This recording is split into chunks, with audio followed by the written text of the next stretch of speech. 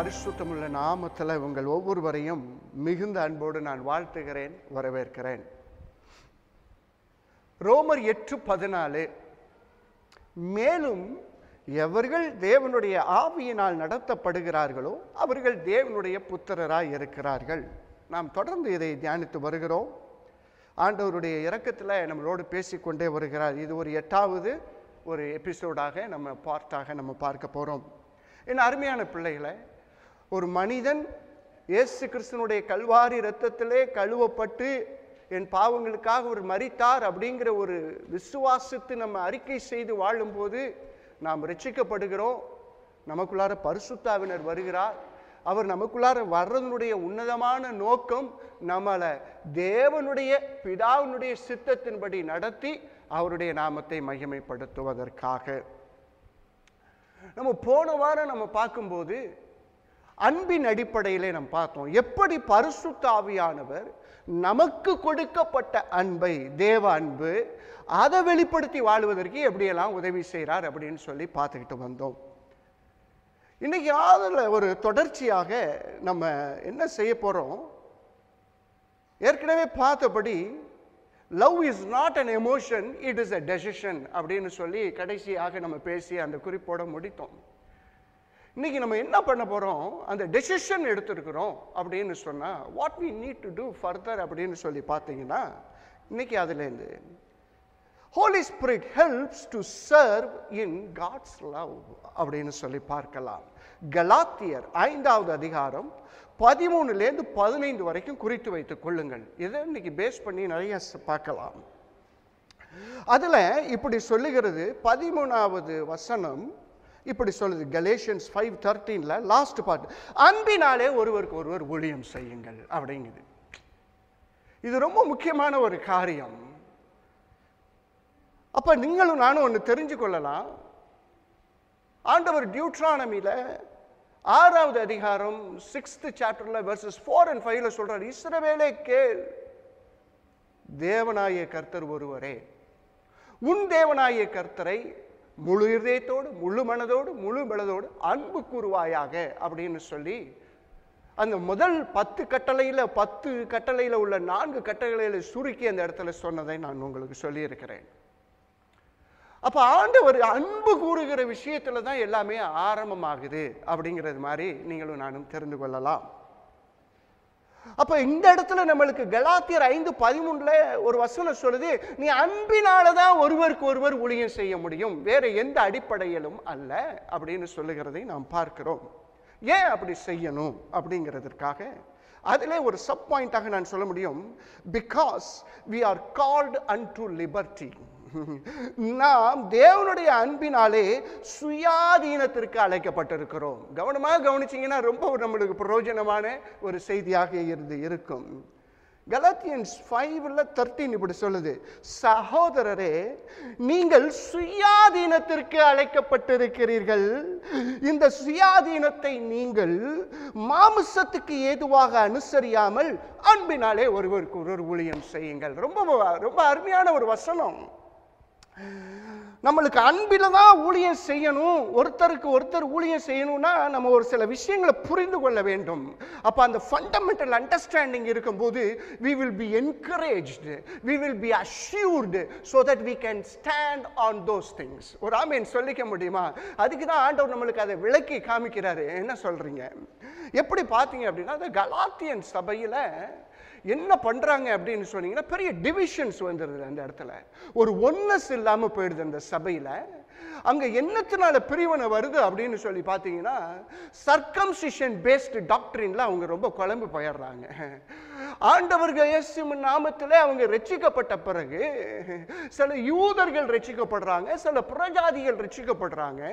இந்த யூதர்கள் ரட்சிக்கப்பட்டவங்க என்ன சொல்றாங்க அப்படின்னா, நீங்க விருத்தேசனம் பண்ணி கொண்டாதான் உங்களுக்கு ரட்சிப்பு வந்து நிச்சயமாகும் அப்படிங்கிறது மாதிரி அவங்களுக்கு போதிச்சு அவங்கள ஒரு குழப்பி அவங்கள மிரட்டுற மாதிரி அவங்கள இன்டிமிடேட் பண்ணி அவங்கள என்ன ஒரு ஃபைன் வார்னிங் என்ன பண்றாங்க அப்படின்னா, you are no longer saved அப்படின்னு சொல்லி அவர்களை பகைக்கிற வண்ணமாய், வெறுக்கிற வண்ணமாய் வாழ்க்கை போய்விடுகிறது. ஒரு ஆமென் சொல்லிக்கலாமா? அப்ப அந்த இடத்துல என்ன அப்படின்னு சொல்லி பார்த்தீங்கன்னா, இப்படி ஒரு விஷயம் வந்த உடனே அந்த கலாத்தியர் சபைக்கு அவர் எழுதுகிற ஒரு முக்கியமான கடிதம் தான் இந்த கடிதம் அப்படின்னு சொல்லி நீங்கள் ஒரு பேக்ரவுண்டை நான் சொல்லிடுறேன். என்ன பண்றாங்க, நீங்கள் சுயாதீனத்திற்கு அழைக்கப்பட்டீர்கள் அப்படின்னு சொல்லி அவங்களுக்கு ஒரு பாயிண்ட சொல்றாரு. அப்பா நீ யாரு தெரியுமாப்பா, அநேக பிடியிலே ஒரு காலத்திலே இருந்தாய். யூதனா இருந்தாலும் சரி, கிரேக்கனா இருந்தாலும் சரி, நீ அநேக கட்டுகளில் இருந்த. Jesus set all of you free from the captive state. ஒரு சிறையிருப்பின் பிடியிலே நீ யூதனா இருந்தாலும் இருந்திருக்கிற, கிரேக்கனா இருந்திருக்கிற. இயேசு உன்னை அதிலிருந்து விடுதலை பண்ணி ஒரு சுயாதீனத்திலே வைத்திருக்கிறார். ஒரு ஆமென் சொல்லலாமா? No longer we are in the bondage. ஒரு ஆமென் சொல்ல முடியுமா என் அன்பு பிள்ளைகளே? அத அவங்களுக்கு சொல்றாரு. நீ ஏன் அன்புல ஊழியம் செய்யறது கஷ்டப்படுற அப்படின்னு சொன்னா, you must know the fundamental doctrine. அப்பா என்னென்னத்தையோ போட்டு பண்ணிக்கிட்டு இருக்க. Don't go to the extremes. அவங்க என்ன பண்றாங்க, நீ விருத்தேசனம் அடையலையா அப்படின்னு சொல்லணும், சபையில இருந்து தள்ளுவேன், உன்னோட நான் ஐக்கியம் வச்சுக்க மாட்டேன், ஒரு எக்ஸ்ட்ரீம்குள்ளார போயிடறான். இன்னொரு காரியம் என்ன சொல்றான், லிபர்ட்டி, நீ எப்படி வேணாலும் வாழு அப்படின்னு சொல்றான். புரியுதுங்களாப்பா? அப்ப அவங்களுக்கு அதை புரிய வைக்கிறதுக்காண்டி அவர் இந்த வசனங்களை எழுதுகிறதை நீங்கள் நான் பார்க்கிறோம். So we are called into liberty. இயேசு கிறிஸ்துவினாலே நாம் தேவனுடைய அன்பினாலே சுயாதீனத்துக்கு அழைக்கப்பட்டிருக்கிறோம். இன்னைக்கு பார்த்தீங்கன்னா என்னுடைய குடும்பம் ரட்சிக்கப்பட்ட குடும்பம்னா நான் ஒரு சிறிய சபை அப்படின்னு வச்சுக்கலாம், இல்ல சபைன்னு வச்சுக்கலாம். அப்ப இன்னைக்கு இந்த சபையில எத்தனை பேருக்கு சின்ன சின்ன சபையாகிய ஒவ்வொரு குடும்பமும் சேர்ந்த ஒரு பெரிய சபையா இருக்கிறோம். அப்ப குடும்பமா இருந்தாலும் சரி, சபையா இருந்தாலும் சரி, அது தேவனுடைய பார்வையில ஒரு சபையாக காணப்படுகிறது. அங்கே எதிலே நீங்கள் ஆளுகை செய்ய முடியும், அங்கே எதிலே ஒருவருக்கு ஒருவர் நீங்க ஊழியம் செய்ய முடியும்னா அன்பின் அடிப்படையிலே. ஒரு அல்லேலூயா சொல்ல முடியுமா? அன்பின் அடிப்படையில். இதுக்கு நான் இதை தியானிக்கும் போது எனக்கு ஒரு காரியம், we are called unto liberty.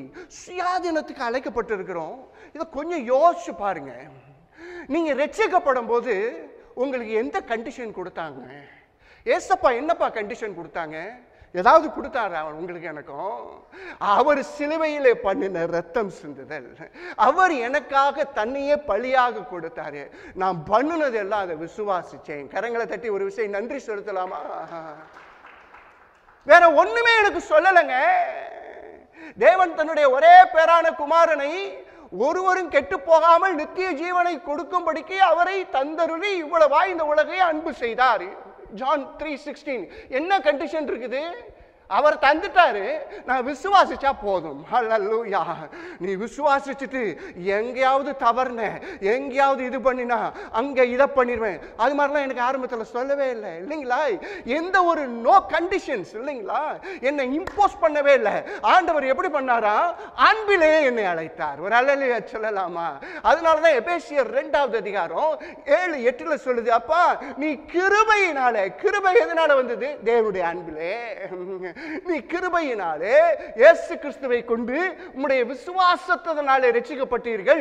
இது உன்னால் உண்டானது அல்ல, உங்களால் உண்டானது அல்ல, இது தேவனுடைய ஈவு. சொல்றாரா? It is the gift of God. அதுதான் சொல்றது. gift பா, gift இது கொடுத்திருக்கிறாருப்பா.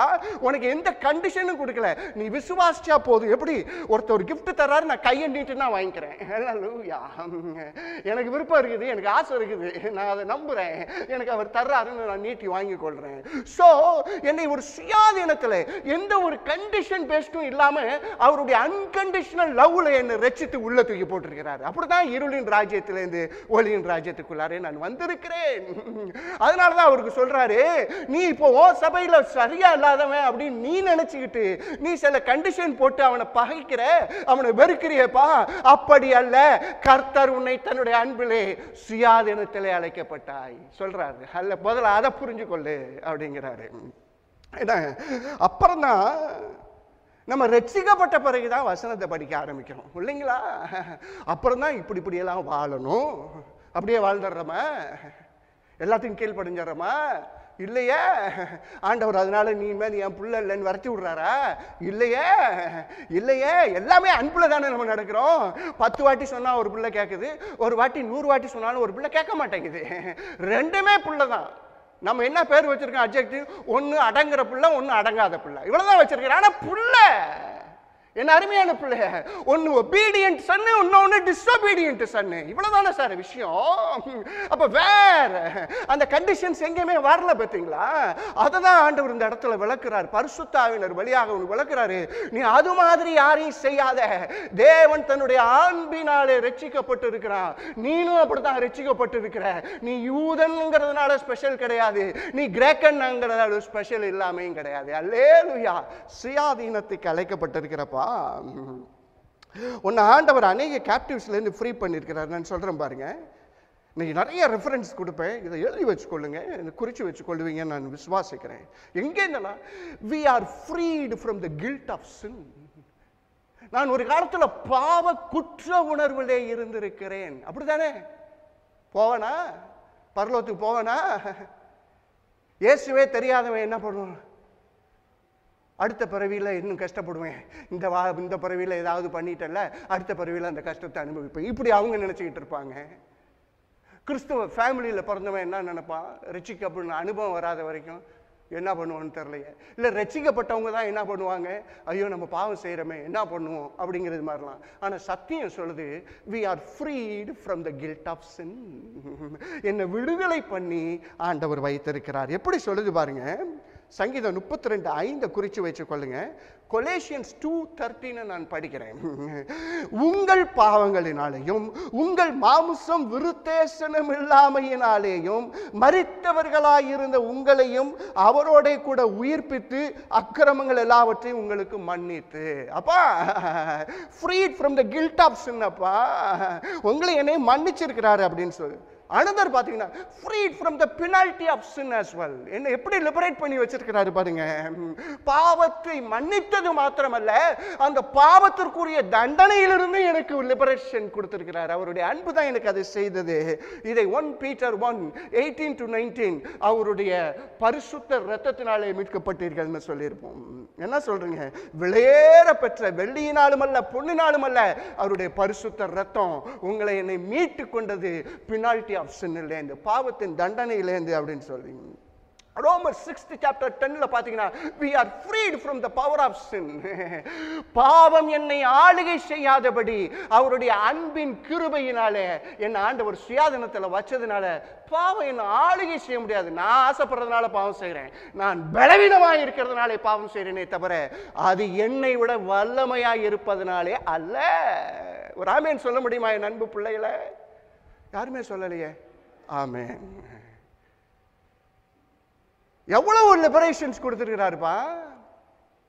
நீங்க பாருங்க என் அன்பு, வசனம் உனக்கு எதுக்குப்பா கொடுக்குது?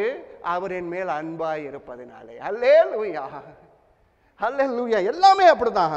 அதனால தான் நான் சொல்றேன், we cannot judge someone based upon their doctrinal misunderstandings. நீ ரட்சிக்கப்பட்டீங்க, என் எதிர்பார்ப்புக்கு அளவு நீ வாழலையா கிறிஸ்துவ?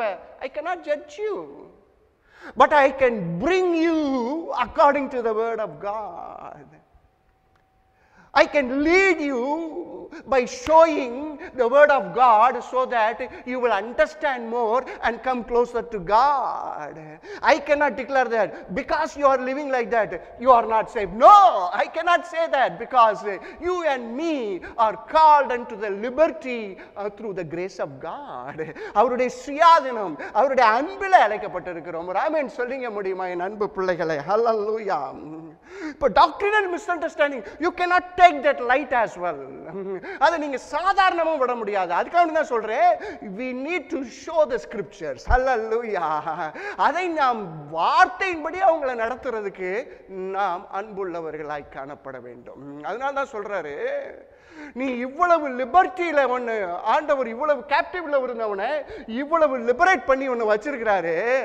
அதனால நீ அடைந்த அந்த ரட்சிப்பை, தேவ அன்பினால் அடைந்த ரட்சிப்புல அழைக்கப்பட்ட சுயாதீனம் இருக்கு பத்தியா, லிபரேஷன் ஒன்னு பிரித்தெடுத்து வச்சிருக்கிறார் பாரு, ஒரு சுதந்திரவாதியா. அதை மிஸ்யூஸ் பண்ணாத. எப்படி மிஸ்யூஸ் பண்றப்பா? உன்னுடைய ஃப்ளஷ் ஆட்டிடியூட்ஸ். Flush attitudes. அதனால தான் அவர் சொல்றாரு, அதை மாமிசத்துக்கு ஏற்றபடி நீ அனுசரியாமல். இன்னைக்கு அதனால தான் அதுதான் கலேசியன் நீ விருத்தேசனம் செய்யல, நீ நான் நினைக்கிற மாதிரி இல்லை. எப்படி நம்ம எல்லாரும் ஆண்டவர் நினைக்கிற மாதிரி இருக்கணும். என்ன சொல்றீங்க? வசனம் இருக்கிற மாதிரி இருக்கணும். நீ ஒன்னு செய்துட்ட உன்னுடைய ரட்சிப்புக்கு முன்னாடிங்கிறதுனால அதை தூக்கி முக்கியப்படுத்தவும் பண்ணிக்கிட்டு இருக்க முடியாது இல்லைங்களா? அதனாலதான் அவர் சொல்றாரு, மாமிசத்துக்கு ஏற்றபடி அனுசரிக்காத. நீ ஸ்ரீதாதனத்துக்கு அழைக்கப்பட்டது போல அவனும் அழைக்கப்பட்டிருக்கிறான். அன்பினால சொல்லுவேன்னா கேட்டுக்குவான். அது அன்பின் அடிப்படையில தான் பேச வேண்டும், அன்பின் அடிப்படையில தான் வெளிப்படுத்த வேண்டும். நீ அவனுக்கு உண்மையிலே சரி பண்ணணும்னு நினைச்சினா அன்பிலே ஆரம்பி அப்படிங்கிறார். ஒரு அல்லேலூயா சொல்லலாமா? Do you understand this point, my dear brothers and sisters? நீங்க ஜெபிக்கிறது போல இன்னொருத்தவன் ஜெபிக்க மாட்டான். நீங்க வேதம் வாசிக்கிறது போல இன்னொரு வேதம் வாசிக்க மாட்டான். வளர்ச்சியில் குறைவாய் இருப்பார்களே தவிர அவர்கள் தேவனுடைய பிள்ளை. ஒரு ஆமென் சொல்லலாமா? You cannot take lightly, sir. நீங்க அது மாதிரி பண்ணுனீங்க அப்படின்னு சொன்னீங்கன்னா you are becoming a legalist. புரியுதுங்களா நான் சொல்ல வருது? But you can show through your life example or through the God's word. We need to pray more, we need to have the fellowship, we need to come closer to the Holy Spirit. இதெல்லாம் நீங்க ஊக்கப்படுத்துறது மாதிரி அன்பின் அடிப்படையில தான் செய்ய முடியும். அல்லேலூயா. அதை தான் அவர் சொல்றார். அப்போஸ்தலர் Paul is cautioning, அது மாம்சத்துக்கு ஏற்றபடி அனுசரிச்சிராத.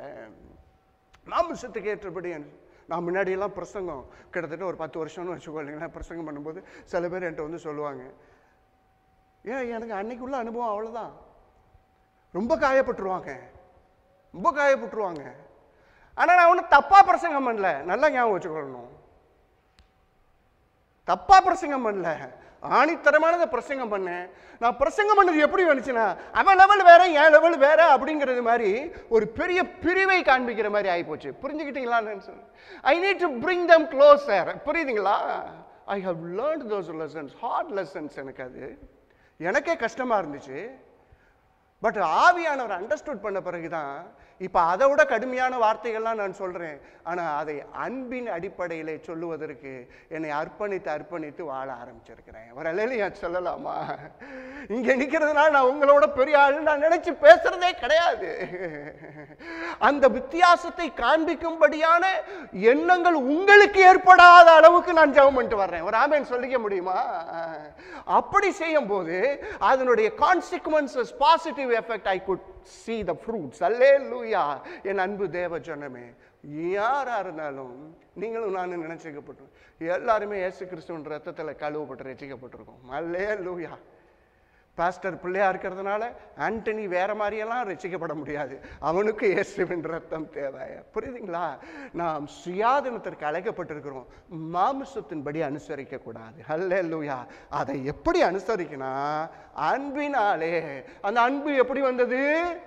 பரிசுத்த ஆவியானவர் எனக்கு அருளப்படும் போது தேவ அன்பு எனக்குள் ஊற்றப்பட்டது. கரங்களை தட்டி நன்றி செலுத்தலாமா? அன்னைங்க ஊத்திட்டா இருப்பா. ஐயோ என் கேன் ரொம்ப சின்னதுன்னா நினைக்காத. அது ஆவிக்குரிய கேன், அது ஸ்பிரிச்சுவல் வெசல். அது வளர்ந்துகிட்டே இருக்கும். நீங்க ரிசீவ் பண்ண நீங்க அதை யூஸ் பண்ண அது ஓவர்ஃப்ளோ ஆகிட்டு தான் இருக்க போகுது. அல்லேலூயா. என் அன்பு தேவ ஜனமே, அதை பாருங்க. அவங்க என்ன பண்ணிட்டாங்க? கலாத்தியர் 5:15 நீங்கள் ஒருவரை ஒருவர் கடிந்து பட்சித்தீர்களானால் அழிவீர்கள், அப்படி ஒருவருக்கு ஒருவர் அழிக்கப்படாதபடி எச்சரிக்கையாயிருங்கள். எப்படி போகுது பாருங்க. ஒரு சாதாரண டாக்டரினல் இஷ்யூஸ் எப்படி இருக்கு பார்த்தீங்களா? அதுல ஒருத்தன் பிரிச்சுக்கிட்டு அழிக்கிற மாதிரி they started to destroy each other. இன்னைக்கு பார்த்தீங்க அப்படின்னா நம்ம வேவலத்தில் ஒருத்தன் இல்லைன்னா நம்ம என்ன ஆயிடுறோம் அப்படின்னா, நம்ம ஒரே ஃபேமிலியில் இருக்கிறவங்க கூட எதிரி போல செயல்படுகிறார்கள். அல்லேலூயா. அதனால தான் நான் சொல்றேன், every family is a church. Church is a big family. அவ்வளவுதான். அல்லேலூயா. என்ன சொல்றீங்க நண்பு பிள்ளைகளே? நாம் அப்படி சொல்லக்கூடாது. அதனால தான் அவர் சொல்றாரு, serve in love. Hallelujah. We are commanded to serve in love one another. அன்பின் அடிப்படையிலே ஊழியம் செய்ய வேண்டும் அப்படின்னு சொல்லுகிறதை பார்க்கிறோம். ரெவலேஷன் 2வது அதிகாரத்தில் பார்த்தீங்க அப்படின்னு சொன்னீங்கன்னா, எபேசு சபைக்கு ஆண்டவர் லெட்டர் எழுதுறாரு. அந்த 7 சபைகளுக்கு எழுதும்போது அதை எழுதுறாரு. அந்த எபேசு சபைக்கு எழுதும்போது அவர் சொல்லுகிற காரியத்தை நீங்க பார்த்தீங்கன்னா, Revelation 2:2-5. உன் கிரியைகளை, உன் பிரயாசத்தை, உன் பொறுமையை, நீ பொல்லாதவர்களை சகிக்க கூடாமல் இருக்கிறதையும், அப்போஸ்தலர் அல்லாதவர்கள் தங்களை அப்போஸ்தலர் என்று சொல்லுகிறதையும் நீ சோதித்து அவர்களை பொய் என்று கண்டறிந்ததையும், நீ சகித்து கொண்டிருந்ததையும், பொறுமையாய் இருக்கிறதையும், என் நாமத்தின் நிமித்தம் இளைப்படையாமல் பிரயாசப்பட்டதையும் அறிந்து இருக்கிறேன். அப்பா கிட்டத்தட்ட ஒரு 10 லிஸ்ட் சொல்றாரு. I knew everything about you. எபேசு சபையே சூப்பரான சபைப்பானி அப்படின்னு சொல்லி நல்ல கமெண்டேஷன்ல ஆரம்பிச்சு எங்க கை வைக்கிறார் அப்படின்னா 4வது 5வது வசனம். ஆனாலும் நீ ஆதியில் கொண்டிருந்த அன்பை விட்டாய் என்று உன் பேரில் எனக்கு ஒரு குறை உண்டு. 2-3 வசனம் பூரா ஊழியத்தை சொல்றாரு. பயங்கரமான ஊழியம் நடக்குது. நீ அந்நிய பாஷை பேசுனா நீ ஆவில நிறைஞ்சு பேசுறியா இல்ல நீனா பேசுறியான்னு கண்டுபிடிச்சிருவான் அவன். நான் ஆண்டவர் பிள்ளை ரட்சிக்கப்பட்டேன் அப்படின்னா அவனுக்கு தெரிஞ்சிருது இவன் ரட்சிக்கலாம் படல. நான் ஆண்டவருடைய ஊழியம் அப்படின்னு சொன்னா நான் அப்போஸ்தலர் அனாயிண்டிங், இவாஞ்சலிஸ்ட் அனாயிண்டிங்னா ஓரமா உட்கார்றேன், எனக்கு தெரியும் உன்னை பத்தி அப்படிங்கிறான். அந்த அளவுக்கு அவனுக்கு கிஃப்ட் ஆபரேட் ஆகுது. அந்த அளவுக்கு they were working for the kingdom of God. ஆனா சொல்றாரு ஆண்டவரு, அன்பு இல்லப்பா அவன்ட்ட. என்ன அன்புல குறைவா இருக்கிறாய்ன்னு சொல்ல, எனக்கு ஒரு குறை உன்ட்ட இருக்குது. You lost the first love of God. இன்னைக்கு நான் உங்களுக்கு சொல்ல போறேன், நீங்கள் அன்பு இல்லாம நீ என்னத்தை பண்ணினாலும் எதுவும் நான் பண்ண முடியாது. அல்லேலூயா சொல்ல முடியுமா? இன்னைக்கு நிறைய பேர் பேர்ன் அவுட் ஆகுறது, ஓன் அவுட் ஆகுறது, நிறைய பேர் என்னென்ன மாதிரியெல்லாம் ஒரு சங்கடங்கள் ஃப்ரஸ்ட்ரேஷன்ஸ்குள்ளார போறோம் அப்படின்னா இதெல்லாம் நான் கடந்து வந்திருக்கிறேன். நான் ஏன் ஆகுது அப்படின்னு சொன்னா அந்த லவ் ஆஃப் காட்ல நம்ம சர்வ் பண்றது இல்லை. I cannot serve God because that based upon my calling. ஞாபகம் வைத்துக் கொள்ளுங்க. I cannot serve God based upon my anointing. I cannot serve God based upon my talents. இதெல்லாம் based upon the grace of God I cannot serve God. இதனால எனக்கு ரொம்ப தேவை, அதுக்கெல்லாம் ஃபவுண்டேஷனா the love of God எனக்கு இருக்க வேண்டும். கரங்களை தட்டி நன்றி செலுத்தலாமா? இதனால முக்கியம். ஆனா அத மாத்திரம் எனக்கு அழைப்பு இருக்குது நிப்பாட்டு. ஐயோ எனக்கு பிரசங்கம் பண்ண தாழ்ந்து இருக்குது, கொஞ்சம் ஓரமா உட்கார்ந்து யோசி. ஐயோ எனக்கு பயங்கரமான அனாயிண்டிங் இருக்குது, நான் அதை பொய்யனே சொல்லலப்பா, எதுவுமே நான் பொய்ய சொல்லலப்பா. ஆனா இந்த செவறுகளை எல்லாம், இந்த வால்ஸ் எல்லாம் தாங்கக்கூடிய ஃபவுண்டேஷன் இந்த லவ் ஆஃப் காட் வந்துட்டு இருக்காப்பா. அந்த அடிப்படையில் சர்வ் பண்ணு. புரியுதுங்களா? நான் பாடுவேன், நீங்களும் பாடணும். நான் பிரசங்கம் பண்றதுனால நீங்க எல்லாருமே பண்ண முடியுமே பிரசங்கம். வாய் இருக்குது, உங்களுக்கு வசனம் தெரியும், பிரசங்கம் பண்ண முடியாதா? ஆராதனை நடத்த முடியாதா? இது எல்லாருக்கும் ஒரு அழைப்பு இருக்கணும்னு பார்க்குறோம், அபிஷேகம் இருக்கு. இது எல்லாத்துக்கும் எனக்கு அடிப்படையா ஒன்று இருக்கணும்னு சொல்றாரு லவ் ஆஃப் காட். ஹல்லேலூயா. அதனாலதான் அந்த எபேசு சபைக்கு சொல்றாரு, அப்பா விட்டுட்டியாப்பா. 5வது வசனம் சொல்றாரு, எங்கிருந்து விழுந்தாய் என்று நினைத்து மனம் திரும்பு. இன்னைக்கு நம்மளோட ஆண்டவர் பேசுறாரு. இன்னைக்கு நம்ம மனம் திரும்புறது இல்லை, சரிங்களாப்பா? அவர் சொல்றாரு எபேசு சபைக்கு சொல்றாரு, ஆகையால் நீ இன்ன நிலைமையிலிருந்து விழுந்துட்டான். நம்ம நினைச்சுக்கிட்டு இருக்கிறோம், தினைக்கு தானே ஜெபம் பண்றோம், தினைக்கு நம்ம இதெல்லாம் பண்றோமே. ஆண்டவர் பேசுறாரு, எல்லாத்துக்கும் சபைக்கு தான் பேசினாரு. இது என்ன பேசாம விட்டாரு? பிள்ளைகள்கிட்ட தாய் தகப்பன் பேசாம வேற யார்கிட்ட பேச போறாங்க? ஏப்பா ஆண்டவர்கிட்ட பேசுறதுனால நீ ரொம்ப ஐக்கியத்தில் அப்படியே அவருக்கு மிஞ்சி இருக்கிறேன்னு நினைக்க கூடாது. அல்லேலூயா. புரியுதுங்களாப்பா? இங்க ஆண்டவர் சொல்றாரு, உனக்கு ஒரு குறை இருக்குதுப்பா அப்படின்னு சொல்லி நீ விழுந்துட்ட அப்படிங்கிறாரு. நான் விளக்கு தண்டை எடுத்து போடுவேங்கிறாரு. அப்படின்னா என்னென்ன? Operation of the Holi spirit உன் வாழ்க்கையில் நிறுத்தப்படும் அப்படிங்கிறது மாதிரி. புரியுதுங்களா நான் சொல்ல வருது? ஏன்னா அன்பு உனக்கு ஊற்றப்பட்டதே, நீ அதை பேஸ் பண்ணியே நீ வாழலை, அதை பேஸ் பண்ணி நீ ஊழியம் செய்யலை, ஒன்றும் பண்ண முடியாது அப்படிங்கிறாரு. மனம் திரும்ப சொல்லுகிறார். மனம் திரும்புதுன்னா இது வரைக்கும் அவன் செஞ்ச ஊழியத்தை ஆண்டவர் அறிந்திருக்கிறேன்னு சொன்னாரே தவிர ஏற்றுக்கொண்டேன் என்று சொல்லவில்லை. நல்லா ஞாபகம் வச்சுக்கணும். நான் ரொம்ப களி கூறுகிறேன்னு சொல்லலைங்க, வசனத்தை படிக்கணும்.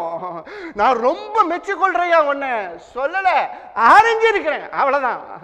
ஐயும் ஆனா வந்துட்டு லவ்ங்கிறது இல்லாம போயிருச்சு. அப்ப ஆண்டவர் பார்க்கிறதை பார்க்கிறோம். என் அருமையான பிள்ளைகளை, இன்னொரு வசனம் நான் கொஞ்சம் டீட்டெயில்டா சொல்றேன். மார்க்ல 10வது அதிகாரம் 21 to 22 ஒரு ரிச் யங் ரூலர் வர்றாரு. ஒரு பெரிய வாலிபன், ஐஸ்வர்ய வாலிபன், நித்திய ஜீவன் அடையிறதுக்கு என்ன வேணும் அப்படி இப்படின்லாம் கேட்கும்போது நீங்க பார்த்தீங்க அப்படின்னு சொன்னீங்கன்னா என்ன சொல்றாரு அப்படின்னா, அப்பா நீ வந்து இந்த நித்திய ஜீவனுக்குரிய கட்டளையெல்லாம் பார்த்துக்கப்பா, 10 கட்டளையை பாரு அப்படிங்கும்போது என்னென்னத்தை பண்ணணும் அப்படிங்கும்போது ஆண்டவரே ஒன்றை மாத்திரம் விட்டுட்டு சொல்றாரு. அதுலையாச்சும் அவன் புரிஞ்சுக்குவான்ட்டு எல்லா கட்டளையும் சொல்லிட்டு ஒரு கட்டளையை மாத்திரம் விடுவாரு. என்னது? பொருளாசை இல்லாத இருப்பாயாங்கிறது மாத்திரம் குறிப்பிடும்.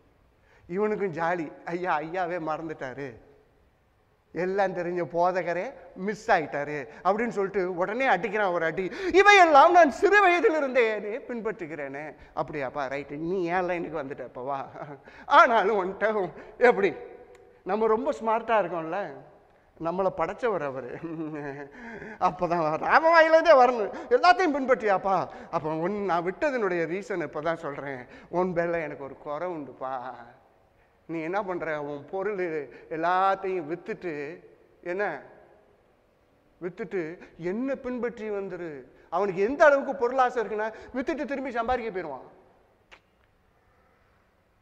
புரியுதுங்களா? வித்துட்டு திரும்பி பேர் சம்பாதிக்க போயிடும். ஏன்னா அவனுக்கு அந்த ஒரு ஆவிக்கு இந்த ஸ்பிரிட் ஆஃப் கவர்டியஸ்னஸ் இருக்குது. எல்லாருக்கும் இருக்காது அந்த ஸ்பிரிட். பொருள் மேலதான் அவனுக்கு அப்படியே இருக்கும். அவனுக்கு பார்க்கிறாரு, அவன் நித்திய ஜீவனுக்கு வர்றதுக்கு அது ரொம்ப தடையா இருக்குது. எல்லாருக்கும் பணம் தடையா இல்லை, அவனுக்கு தடையா இருக்குது. அவனுக்கு தகுந்த ஒரு கவுன்சில் கொடுக்கிறாரு. எப்படி? அவன் மேல் அன்பு கூர்ந்து. கரங்களை தட்டி நன்றி செலுத்தலாமா? Jesus Christ served him not based upon the word of God, through love as well. word of God சொன்னாரு. எப்படி சொன்னாரா? அன்பு கூர்ந்து. நீங்க படிச்சீங்கன்னா ரொம்ப ஆச்சரியமா இருக்கும். மார்க் 10வது அதிகாரம் 21-22 இயேசு அவனை பார்த்து சொல்லியிருக்கலாம், ஆனா அந்த ஒரு வார்த்தையை எழுதுறாரு மார்க்கையா, அவனிடத்தில் அன்பு கூர்ந்து. எப்படி இருக்கு பாத்தீங்களா? வார்த்தையானவரே எப்படி ஊழியம் செஞ்சிருக்கிறார் அப்படின்னா, என் வசனம் எப்படி சொல்லுது அப்படின்னு சொல்லிட்டு போல, with love. Hallelujah. He served him. அவருக்கு நல்லா தெரியும் இவன் விட்டுட்டு போயிடுவான் போறான்னு. சகலத்தையும் அறிந்தவ, அவனுக்கு என்ன செய்ய போறான் அடுத்து அப்படிங்கிறதும் தெரியும். புரியுதுங்களா? என்ன சொல்றீங்க? சில பேர் சொல்லுவாங்க, இயேசு வந்து என்கிட்ட பேசட்டும். நான் சொல்றேன், நீ வார்த்தையை கேட்கலன்னா இயேசு வந்து பேசினாலும் நீ கேட்க மாட்டான். சில பேர் ஏதாவது ஒன்று சொல்லுவோம், ஆண்டவர் வந்து என்கிட்ட வந்து பேசட்டும். அவர் ஒன்றும் வேலைக்காரர் இல்லைப்பா, ஒரு வேலைக்காரன் என்ன போல வச்சிருக்கிறாரு. அவர் சொல்றதுக்கு முதல்ல அவர் அப்பாயிண்ட் பண்ண சர்வெண்ட்டே நீ மதிக்கல, அவரை மதிச்சிருவியா? நீ என்ன மதிக்கிறதும் ஒண்ணுதான், அவரை மதிக்கிறதும் ஒண்ணுதான் அப்படின்னு அவரே சொல்லியிருக்காரு. ஏன்னா ஊழியக்காரனை அவர் ரெப்ரசன்ட் பண்றாரு. ஊழியக்காரன் யாரை ரெப்ரசன்ட் பண்றான்? ஜீசஸ் கிரைஸ்ட ரெப்ரசன்ட் பண்றான். என்ன சொல்றீங்க? ஹலோ, நீங்களும் நானும் புரிஞ்சுக்கொள்ளணும். அதனால இனிமேல் அந்த டகால்ட்டி வேலையை விடணும். நீங்க ஆண்டவர் வந்து பேசணும். உன்ட்ட இங்கேருந்து பேசுறதும் ஆண்டவர் தான், வசனங்கள் மூலமாய் பேசுகிறார். அவனை எப்படி டீல் பண்ணாரு? அன்பு கூர்ந்து தான் சொன்னாரு. உன்னிடத்துல எனக்கு ஒரு குறை உண்டுப்பா, அந்த வசனத்தை போய் படிச்சு பாருங்க.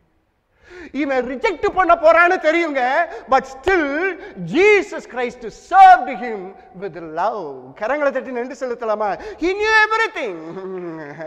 he knew everything இல்ல. ஆனாலும் இவன் நம்ம சொன்னதை கேட்க மாட்டான்னு தெரிஞ்சா கூட அவர் எப்படி அவனுக்கு ஊழியம் செய்தார் அப்படின்னா அன்பின் அடிப்படையில். ஹல்லேலூயா.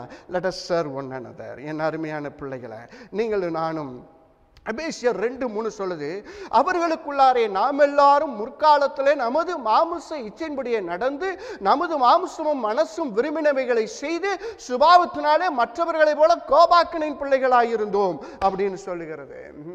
அப்ப நீங்கள் மாம்சத்துக்கு ஏற்றபடி சுயாதீனத்தை அனுசரிக்க கூடாதுப்பா, அன்பின் அடிப்படையில் அனுசரிக்கணும். நானும் ஒரு காலத்துல மாம்ச சொல்றபடி நான் நடந்தேன், என் இச்சையின்படி நடந்திருக்கிறேன். நீ இன்னைக்கு வந்து சுயாதீனத்துல தேவனுடைய அன்புல அழைக்கப்பட்ட பிள்ளை, நீனும் நானும் இனிமேல் அப்படி செய்ய முடியாது. இயேசுவே அன்பின் அடிப்படையில் தான் ஊழியம் செஞ்சிருக்கிறாரு.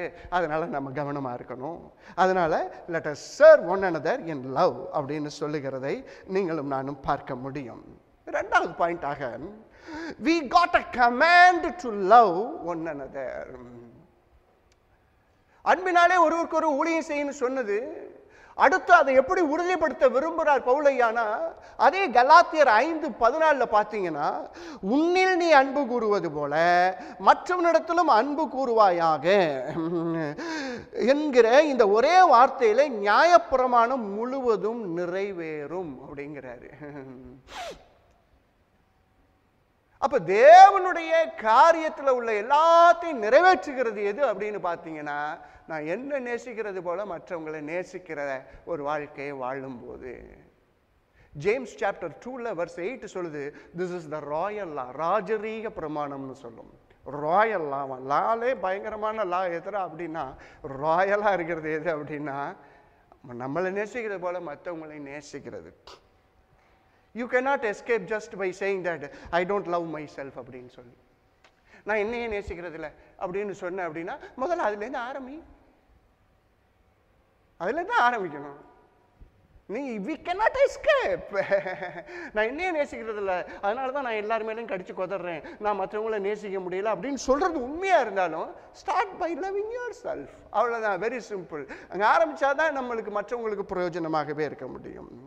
1 யோவான் 1 John chapter 4:21 சொல்லுது, தேவனிடத்தில் அன்பு கூறுகிறவன் தன் சகோதரனிடத்திலும் அன்பு கூற வேண்டும் என்கிற இந்த கற்பனையை அவராலே பெற்றிருக்கிறோம். அப்ப எப்படின்னா, நம்ம தேவனிடத்துல லவ் பண்றோம், ஆண்டவரே உங்களை நேசிக்கிறோம் அப்படின்னா, நீங்க ஆட்டோமேட்டிக்கா என்ன நடந்திருக்கு அப்படின்னா, நான் சகோதரத்துல அன்பு கூற வேண்டும் என்கிற கட்டளை கற்பனையை நான் ரிசீவ் பண்ணியிருக்கிறேன் வேதம் சொல்லுகிறது. முதல்ல நம்ம என்ன பண்ணணும், இந்த கட்டளை நிறைவேற்றணும்னா ஒன்று என்கிட்ட இருக்கக்கூடாது. இதை குறித்து நான் இப்போ கடந்த 2 வாரம் பிரசங்கம் பண்ணியிருக்கேன். அதில் இன்னொரு லெவல் இன்னைக்கு போய் பார்க்கலாம். Had your hatred.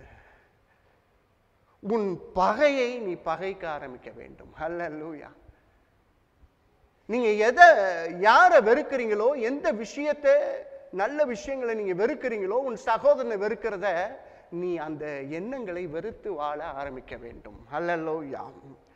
The opposite of love என்ன பண்ணுவாங்க அப்படின்னா, சில பேர் apathy அப்படிம்பாங்க. தட் இஸ் என்ன அப்படின்னா, லெஸ் கேர் அப்படின்னு சொல்லுவாங்க. பட் ஆனால் வேதத்தின்படி இந்த ஆப்போசிட் ஆஃப் லவ் அப்படிங்கும்போது ஹேட் அப்படின்னு சொல்லலாம். அன்பு பகை அப்படிங்கிறது மாதிரி தான் நம்ம பார்க்க முடியும். சங்கீதம் 97:10 Psalms 97:10 சொல்லுது, கர்த்தரில் அன்பு கூறுகிறவர்களே தீமையை வெறுத்து விடுங்கள் அப்படின்னு சொல்லி, அவர் தம்முடைய பரிசுத்தவான்களுடைய ஆத்மாக்களை காப்பாற்றி துன்மார்க்கரின் கைக்கு அவர்களை தப்பு வைக்கிறார். We are called to hate the evil. We cannot hate any brothers. புரியுதுங்களா நான் சொல்ல வருது? தீமையை வெறுக்க நாம் அழைக்கப்பட்டிருக்கிறோமே ஒழிய என்னை சுற்றி உள்ளவர்களை அல்ல. நல்ல ஒரு தெளிவான ஒரு மனிதன். ஸோ அந்த மாதிரி இருந்துச்சு அப்படின்னா நான் அதை வெறுக்க ஆரம்பிக்கணும். ஏன்னா அது ஒரு தீமை வேதத்தின்படி. அது என் சகோதர இடத்துல, என் அயலான இடத்துல அன்பு கூற முடியாம என்ன பண்ணுது இல்லையா, அது ஒரு தீமையான செயல். அதை நான் வெறுக்க ஆரம்பிக்க வேண்டும். ஏன் அப்படின்னு சொல்றாங்க அப்படின்னா, hatred stirs up strife. பகை விரோதங்களை எழுப்பும், அன்பு சகல பாவங்களையும் மூடும். விரோதம். இப்போ சில பேரை பார்த்தா பிடிக்கல அப்படின்னு சொல்லி பார்த்தீங்க அப்படின்னீங்கன்னா, அவங்க என்ன பண்ணுவாங்க, அவங்க எதிர்மறைவாக இருந்துட்டுனா இவன் முக்கியமான வேலையாக போயிட்டு இருப்பான், ஒன்றும் இப்படி போயிடுவான். They don't see each other. They don't speak with each other. புரியுதுங்களா? அந்த மாதிரிலாம் சிம்டம்ஸ் இருக்குதாப்பா அவங்களுக்கு? அந்த மாதிரிலாம் சிம்டம்ஸ் இருக்குதா? நிறைய பேருக்கு இருக்குதுன்னு நினைக்கிறேன். ஏன்னா உங்களுடைய ஸ்மைல் அதெல்லாம் நல்லா காமிக்குது. உடனே இப்படி சொல்லி தப்பிக்கக்கூடாது. துஷ்டனை கண்டா தூர போகணும். அந்த துஷ்டன் உன்னை எவன் சொல்ல சொன்னது? இன்னும் இல்லைன்னு சொல்ல முடியாது. நீ சுயாதீனத்தில் அழைக்கப்பட்டிருக்க. நீ அயோக்கியம் கிடையாது, மகா அயோக்கியம் நீ ஒரு காலத்தில். நான் என்ன வச்சு சொல்கிறேன், நீங்களாம் என்னோட அயோக்கியர்களா என்னன்னு எனக்கு தெரியாது. என்ன சொல்றீங்கப்பா? பகை, they don't see each other, they don't speak with each other அப்பா. ஏன்னா பகை என்ன பண்ணுது? விரோதத்தை கொண்டு போகுது, நெக்ஸ்ட் லெவலுக்கு ஒன்று கொண்டு போகுது. அந்த ஏன்னா அது ஃபவுண்டேஷனா இருக்குது. ஹேட்ரட்னஸ் அது விரோதத்தை கொண்டு வருகிறது அப்படின்னு சொல்லுகிறத பார்க்கிறோம். ஒரு கோட் ஒன்று படித்தேன். பிலாசபர் ஜார்ஜ் பெர்னார்ட் ஷா சொல்றாரு, hatred is the coward's revenge for being intimidated. பியூட்டிஃபுல்லான ஒரு இதுங்க. நீ ஒருத்தவங்களை பகைக்கிற அப்படின்னா நீ கோழைன்னு அர்த்தம். அவ்வளவுதான். புரியுதுங்களா நான் சொல்ல வருது? ஒரு சகோதரியோ சகோதரியோ நீ பகைக்கிற அப்படின்னு சொன்னா இது யார் அப்படின்னா நீங்கள் ஒரு கோழைன்னு சொல்லுது. ஒரு உலகத்துல அவன் கடவுளை நம்புற மனுஷனா என்னன்னு எனக்கு தெரியல. அவர் ஒரு அனுபவத்துல சொல்றாரு. எப்படி சொல்லியிருக்கிறாருன்னு பார்த்துக்கொள்ளுங்க. இன்னொரு காரியம், hatred leads to anger without a cause. இதற்கு மேத்யூ சாப்டர் 5ல 21 to 26 முக்கியமானது நல்லா படிக்க போறோம். என்ன பண்ணுது? hatred leads to anger without a cause. 21 Matthew chapter 5:21ல இருந்து நான் படிக்கிறேன். கொலை செய்யாதிருப்பாயாக என்பதும் கொலை செய்கிறவன் நியாய தீர்ப்புக்கு ஏதுவாய் இருப்பான் என்பதையும் பூர்வத்தாருக்கு உரைக்கப்பட்டது என்று கேள்விப்பட்டிருக்கிறீர்களே. 22ல சொல்றாரு, நான் உங்களுக்கு சொல்லுகிறேன், தன் சகோதரனை நியாயமில்லாமல் கோபித்துக் கொள்ளுபவன், வித்அவுட் a cause. இதுக்கு என்ன வருது அப்படின்னா என்ன, நியாய தீர்ப்புக்கு ஏதுவாய் இருப்பான் அப்படின்னா லோக்கல் கோர்ட்டுக்கு அவனை கொண்டு போயிருவாங்களாம். ஒரு சகோதரனை ஏன் நியாயம் இல்லாமல் கோபுறது அப்படின்னு சொன்னீங்கன்னா, ஒருத்தவனை பிடிக்கலன்னு வச்சுக்கொள்ளுங்களேன். நம்ம ஊர்ல சொல்லுவோம்ல, இந்த மாமியார் மருமகளுக்கு வரும். என்ன, மாமியார் உடைச்சா மண் சட்டி, மருமக உடைச்சா பொன் சட்டின்னு சொல்லிடுவாங்க. ஏன்னா நியாயமே இல்லை, ரெண்டு பேரும் சட்டியை தான் உடைச்சிருக்கணும். என்ன, ஆளு பர்சன் டிஃபரெண்ட் இல்லைங்களா? ரெண்டு பேரும் உடைச்சது என்னமோ ஒண்ணுதான், ஆனா consequences of perception is completely different. the people who perceived those things, அதை கன்சீவ் பண்ண விதம் இருக்கு பாருங்க, because of hatredness. ஒரு விஷயத்தை நீ எப்படிப்பா பார்க்குற? எப்படி பார்க்குற? இங்க சொல்றாரு ஆங்கர். ஏன்னா அவனை குறித்து ஒரு ஹேட்ரட் உனக்கு இருக்கிறதுனால, அந்த பகை உணர்வு உங்களுக்கு இருக்கிறதுனால அது என்ன ஆகுது அப்படின்னா, உனக்கு ரீசனே இல்லாம நீ அவனை வெறுக்க ஆரம்பிச்சிடுற, ரீசனே இல்லாம நீ கோவப்பட ஆரம்பிக்கிற. ஏன்னா பகை உள்ள இருக்கிறதுனால கோபத்தில் கொண்டு போறது, விதவுட் அ ரீசன். அதனால தான் நீ அப்படி இருக்கிறியாப்பா, அப்படி இருக்கிறியா? இவர் என்ன சொல்றாரு, ஏசப்பா உன்னை லோக்கல் கோர்ட்டில் கொண்டு போய் நிப்பாட்டிடுறாங்க போ அப்படிங்கிறாரு. ஃபர்தரா இன்னொன்று சொல்றாரு, hatred leads to say abusive words. கவனமா கவனிங்க. என்ன சொல்லுது? நீதிமொழிகள் 10:19, Proverbs 10:19, சொற்களின் மிகுதியினால் பாவம் இல்லாமற் போகாது, தன் உதடுகளை அடக்குகிறவனோ புத்திமான் அப்படின்னு சொல்லுது. இங்க என்ன போட்டிருக்கு அப்படின்னா, மேத்யூ சாப்டர் 5ல 22ல அடுத்து என்ன போட்டிருக்குது அப்படின்னா, தன் சகோதரனை வீண் என்று சொல்லுகிறவன் ஆலோசனை சங்கத்திற்கு ஏதுவாயிருப்பான், மூடனே என்று சொல்லுகிறவன் எரி நகரத்துக்கு ஏதுவாயிருப்பான். எவ்வளவு பயங்கர டீப்பரா நம்ம ரொம்ப லைட்டா படிச்சுட்டு போயிடுறோம்ல. இந்த ஹேட்ரட்னஸ் எப்படி இருக்குது அப்படின்னா, ஒரு மனுஷனை நியாயமே இல்லாம கோபம் பட்டுருவோமா, நியாயமே இருக்காது ஆனா கோபப்பட்டுருவோமா, ஒரு பகை உணர்வு நமக்குள்ளார இருக்கும்போது. அடுத்து என்ன பண்ணுது, இவன் வீணான வார்த்தையெல்லாம் சொல்ல ஆரம்பிச்சிருவோமா. எப்படி சொல்றாரு? எம்டி ஹெட்டட் அப்படிங்கிறான். எப்படி என்றான், என்ன, வீணனே வீணனே என்று சொல்லுகிறவன் எங்க இருப்பானா, ஆலோசனை சங்கத்துக்கு ஏதுவா இருப்பான் அப்படின்னா, அந்த காலத்துல சன்ஹெட்ரின் இருந்துச்சு. 70 பேர் இருப்பாங்க, அந்த அந்த கவுன்சிலில் இருப்பாங்க, சன்ஹேட்ரின் அப்படின்னு சொல்றது. அங்கே கொண்டு போய் ஒன்று லோக்கல் கோர்ட்டிலேருந்து இது ஹை கோர்ட்டு மாதிரி ஞாபகம் வச்சுக்கொள்ளுங்க. எங்கே போகிறீங்க? லோக்கல் கோர்ட்டு, அடுத்து ஹை கோர்ட்டுக்கு போகுது. சரிங்களாப்பா? ரைட்டு, இப்படி வச்சுக்கலாம். இன்னொன்று என்ன சொல்கிறாங்க, அந்த எம்டி ஹெடட் அப்படிங்கிறவன் இந்த மாதிரி போயிடுவானா. அடுத்து சொல்றான் மூடனே அப்படின்னு சொல்ற, கர்ஸ்டு ஃபூல் அப்படிங்கிறாங்க இங்கிலீஷ்ல, அதுக்கு பேரு கர்ஸ்டு ஃபூல்னா சபிக்கப்பட்ட மூடன்னு சொல்றது.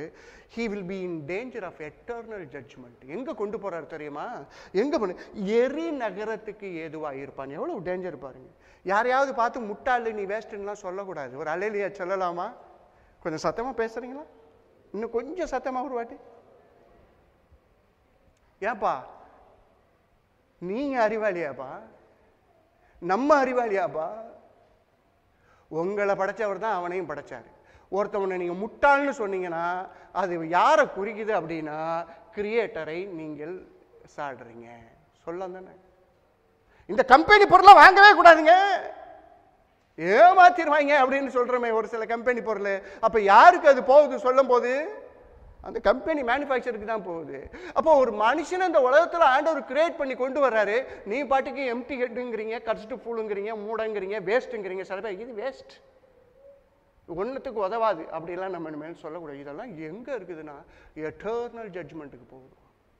எரி நகரத்திற்கு ஏதுவாக இருப்பான் அப்படின்னு சொல்லுகிறதை பார்க்கிறோம். கொலேசியர் 3:8 சொல்லுகிறது, இப்பொழுதோ கோபமும் மூர்க்கமும் பொறாமையும் உங்கள் வாயில் பிறக்கலாகாத தூஷணமும் வம்பு வார்த்தைகளுமாகிய இவைகள் எல்லாம் விட்டு விடுங்கள் அப்படிங்கிறது. வம்பு வார்த்தை, இதெல்லாம் தேவையில்லாத வார்த்தை. நெக்ஸ்ட் ஹேட்ரட் என்ன பண்ணுதா? It keeps you in prison. நல்லா ஞாபகம் வச்சுக்கொள்ளுங்க. அதே மேத்யூ 5:25-26 நீங்க பார்த்தீங்க அப்படின்னா, உன் எதிராளி அப்படின்னா நீ பகைக்கிற ஒரு மனுஷன் எதிரில் வர்றான், அவன் தான் அவனுக்கு எதிராளி. நீ பகைக்கிறதுனால அவன் எதிராளியா இருக்கிறான். அவனோட நீ சமரசம் ஆவலை அப்படின்னு சொன்னீன்னா உன்னை தூக்கி பிரிசனில் போட்டுருவாங்க. ஹலோ, நீ அதை ரொம்ப விளக்கி சொல்ல முடியல, நிறைய விஷயம் இருக்கிறதுனால. அப்ப when you hate someone, you are in the prison, not them. ஞாபகம் வைத்துக் கொள்ளுங்கள். நீங்கள் ஒருவரை பகைக்கிறீர்கள் என்றால் நீங்கள் தான் சிறையிலே இருக்கிறீர்களே தவிர மற்றவர்கள் அல்ல. வேதம் சொல்லுதுப்பா. இது என்ன ஆகும் அப்படின்னா, நீங்க பகைக்கிறதுனால ஹோலி ஸ்பிரிட் லவ் உங்களுக்குள்ளார போராய் இருக்குது, ஊற்றப்பட்டிருக்கிறது. அது ஆப்ரேட்டே ஆகாது. ஹல்லேலூயா. அது உங்களால செயல்படுத்த நீங்க முயற்சி பண்ணா கூட தப்பா தான் போகும். ஹல்லேலூயா. ஏன்னா இல்லாதது ஒன்றை இருக்குதே, அதை தூக்கி போடணும். ஹல்லேலூயா. இல்லாதது ஒன்று. ஒரு பாத்திரத்துல நீங்க ஒரு அழுக்கு இருக்குதுன்னு பாக்குறீங்க, அதுல பாலை ஊத்துவீங்களாப்பா? பாலை ஊத்துவீங்களா? ஊத்த மாட்டீங்கல்ல. அதை ஒரு வாட்டி தண்ணியில சுத்தம் பண்ணி கழுவி தொடச்சிட்டு தானே செய்றீங்க. தொடச்சிட்டு தானே பார்க்காம தெரியாம ஊத்துறது வேற. ஆனா தெரிஞ்சு இப்படி ஒரு வாட்டி பார்த்துட்டு அதுல ஒரு நல்ல விஷயத்தை செய்வீங்களா? செய்ய மாட்டீங்கல்ல. அதே போலதான் இங்க ஆண்டவர் சொல்றாரு, அப்ப அன்பு ஆபரேட் ஆகணும்னா ஹேட்ரடு ஒன்ட்ட ஓரமாவும் இல்ல, ஒதுக்குப்புறமாவும் இல்ல இருக்கக்கூடாது. அல்லேலூயா. விட்டு விடுங்க அப்படின்னா தூக்கி போடுங்கன்னு அர்த்தம். ஹல்லேலூயா. என் அருமையான பிள்ளைகளே, அதனால்தான் லெவிட்டிகஸ் சாப்டர் 19:17-18 சொல்லுகிறது, உன் சகோதரன் உன் உள்ளத்தில் பகையா. எப்படி சொல்லுது? எங்க சார் சொல்லி இருக்குது? லேவியராகமத்தில் சொல்றாருங்க, உன் சகோதரன் உன் உள்ளத்துல பகைக்காத, பிறன் மேல் பாவம் சுமராதபடிக்கு அவனை எப்படி கடந்து கொள்ள வேண்டும்? பழிக்கு பழி வாங்காமலும் உன் ஜனபுத்திரர் மேல் பொறாமை கொள்ளாமலும் உன்னில் நீ அன்பு கூறுவது போல பிறனிலும் அன்பு கூறுவாயாக. எங்க ஹேட்ரட்னஸ் எங்க கொண்டு போய் விடுறது? ரிவெஞ்ச் எல்லாம் போகுது அப்படிங்கிறாரு. என் அருமையான தேவச்சந்தமே, hatred is the easiest thing, love is the simplest thing. ஒரு ஆமேன் சொல்லலாமா? நீங்க இன்னைக்கு நிறைய பேர் பார்த்தீங்க அப்படின்னா, இந்த சின்ன பிள்ளைங்க எல்லாம் பாருங்க, பெரியவங்களும் மோஸ்ட்லி அப்படிதான். Most of the times we take the easy option, not the simple option. There is a big difference between easy and simple. Hatred very very easy, புரியுதுங்களா? ஆனா love, it is the simple thing. Hallelujah. Hey, easy அப்படிங்கும்போது சுலபமா செஞ்சிடலாம், அப்படி சக்குன்னு வரும். ஆனா அன்பு செய்கிறது அப்படிங்கிறது எளிய காரியம். அது எப்படி வரும்? ஆவியானவருக்கு விட்டு கொடுத்தா வந்துடும். ஒரு எளிய சொல்ல முடியுமா? But we need to do the simple things. Hallelujah. என் அருமையான பிள்ளைகளை, அடுத்ததாக இது எப்படி சார் இந்த கமாண்டை நான் பண்ணணும் அப்படின்னா, ஹேட்ரடை நான் ஹேட் பண்ணணும். அடுத்து ஒரு காரியத்தை நான் சொல்வேன், எக்ஸசைஸ் ஃபெர்வென்ட் லவ். 1 Peter 4:8 இப்படி சொல்லுகிறது, எல்லாவற்றிற்கும் மேலாக ஒருவரில் ஒருவர் ஊக்கமான அன்புள்ளவர்களாயிருங்கள். அல்லேலூயா. என்ன அன்பா? ஊக்கம். அன்பாலாம் இருந்தா பத்தாது. இதை ஒருத்தவங்களை நம்மளுக்கு பிடிக்கல, நம்மளுக்கு அவங்க விரோதமாக கூட செஞ்சிருக்கலாம் தான், நம்மளுக்கு உண்மையிலே அவங்க பாதகம் கூட பண்ணியிருக்கலாம் தான். ஆனால் இங்கே ஒன்றும் சொல்லலை. பாதகம் பண்ணானா இப்படி போயிரு, பாதகம் பண்ணலன்னா இப்படிலாம் சொல்ல. ஒருவர் எப்படி இருக்கணுமா? ஊக்கமான அன்பு. எக்ஸசைஸ் பண்ணு அப்படிங்கிறார். நீ எக்ஸசைஸ் பண்ணல அப்படின்னா ஒன்றும் பண்ண முடியாது. இப்போ சில குழந்தைங்க நல்லா சாப்பிட்டுட்டு அப்படி இப்படியே இருந்துச்சு அப்படின்னா என்ன பண்ணுவோம்? அந்த பிள்ளைங்களை நடக்க வைப்போம், கையை பிடிச்சிட்டு செய்வோம், கொஞ்சம் ஆக்டிவாக இருக்க போவோம். ஏன் அப்படின்னா அது அவங்க உடம்புக்கு புஷ்டியாக இருந்தது நல்லதாக இருந்தாலும் அது ரொம்ப நல்லா இருக்கணும் அப்படின்னா அவங்களுடைய மசில்ஸ் எல்லாம் கொஞ்சம் பலனடையணும். என்ன சொல்கிறீங்க? சில நேரம் நம்மளுக்கு அடுத்தவங்களை நேசிக்கிறதுக்கு கஷ்டமாக தான் இருக்கும். நான் தான் சொல்லிட்டேனே, that is not easy but simple. ஹல்லேலூயா. அது பரிசுத்தாவினர் வழியாக செயல்படும் போது எனக்கு எளிமையாக இருக்கும், இல்லைன்னா கஷ்டமாக தான் இருக்க போகுது. என்ன சொல்கிறீங்க? அப்போ அவர் என்ன சொல்கிறாரு? நீ என்ன பண்ணணும்? ஃபெர்வென்ட் லவ் அப்படின்னா ஊக்கம், தீவிரம் அப்படின்னு அர்த்தம். ஒரு அல்லேலூயா சொல்லலாமா? தீவிரமா பண்ணு. You need to take the decision. ஹல்லேலூயா. அதுதான் அவர் சொல்லுகிறதை நாம் பார்க்க முடியும். தீத்துல ஒரு காரியம் இருக்கிறது, நான் சொல்றேன். டைட்டஸ் சாப்டர் 3ல 3 to 5 நீங்க பார்த்தீங்க அப்படின்னு சொன்னீங்கன்னா அதுல ஒரு ரொம்ப அருமையான காரியம் நான் அன்னைக்கு காலையில படிக்கும்போது எனக்கு அதுல ஒரு நல்ல ஒரு காரியம். தீத்து 3வது அதிகாரம் 3லேருந்து 5. ஏனெனில் முற்காலத்தில் நாமும் புத்தியினரும் கீழ்ப்படியாதவர்களும் வழிதப்பி நடக்கிறவர்களும் பலவித இச்சைகளுக்கும் இன்பங்களுக்கும் அடிமைப்பட்டவர்களும் துர்குணத்தோடும் பொறாமையோடும் ஜீவனம் பண்ணுகிறவர்களும் பகைக்கப்படத்தக்கவர்களும் ஒருவரை ஒருவர் பகைக்கிறவர்களுமாயிருந்தோம். முன்னாடி அப்படிதான் இருந்தோம். நம்மளையும் நிறைய பேர் பகைச்சா நம்மளும் நிறைய பேரை பகைச்சுக்கிட்டு இருந்தோம் அப்படின்னு தான் சொல்லுது.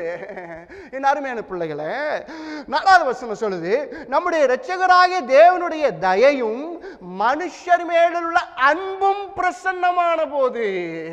அப்ப தேவனுடைய அன்பு என் மேல பிரசன்னமாகும் போது நான் ரட்சிக்கப்படுகிறேன். என்னுடைய கிரியைகளின்படி அவர் ரட்சிக்கல, அவருடைய இரக்கத்தின்படி ரட்சித்தார்னு அதே அதிகாரத்தில் 5வது வசனத்தை சொல்லுகிறதை பார்க்கிறோம். என் அருமையான ஜனம், ஒரு காலத்தில் இருந்தோம், அதே மாதிரி நான் இப்போதைக்கு இருக்க முடியாது, இருக்கக்கூடாது. அப்ப அதற்கு முயற்சி செய்யணும் அப்படின்னா I need to exercise those things. அதனால தான் ஒருவருக்கொருவர் ஊக்கமுள்ள அன்புள்ளவர்களாய் இருங்கள் அப்படின்னு சொல்லுகிறதை பார்க்கிறோம். நீங்க பாருங்க, பேதுருக்கிட்ட இயேசு சொல்றாரு, நீ இன்னைக்கு நைட்டு மறுதளிப்ப அப்படின்னு சொல்றாரு. சொல்லிட்டு அவனுக்கு நல்ல தீர்க்க தரிசனமா ஒன்று சொல்றாரு. ஆனால் நீ குணப்பட்ட உனக்காக நான் ஜெபம் பண்ணிக்கிட்டேன். It shows love. இல்லைங்களா? It shows love. நம்ம யாருக்காவது பிடிக்கல அப்படின்னா நிறைய ஜெபிக்க ஆரம்பிக்கணுமே தவிர ஜெபிக்கிறத ஸ்டாப் பண்ணிடக்கூடாது. சரிங்களா? எப்படி சொல்றாரு? நான் உனக்காக வேண்டிக் கொண்டேன், நீ குணப்பட்ட பின்பு நீ எல்லாம் ரியலைஸ் பண்ணி ரிப்பன் பண்ணி ரிஸ்டோர் ஆன பிறகு உன் சகோதரியை ஸ்திரப்படுத்தணும் அப்படின்னு சொல்லி ஒரு தீர்க்கமாக ஒரு வசனங்களை சொல்லி அவர் சொல்றாரு. ஏற்கனவே அவங்கள்ட்ட உயிர் தெழுந்த பிறகு சொல்றாரு, நான் கல்லியாவுக்கு போறேன், பேதுருக்கிட்ட சொல்லி நான் அவனை சந்திக்க போறேன். கரங்களை தட்டி நன்றி செலுத்தலாமா? ஹலோ, என்னங்க இது? It shows the love. இல்லைங்களா? ஊக்கமான அன்புங்க.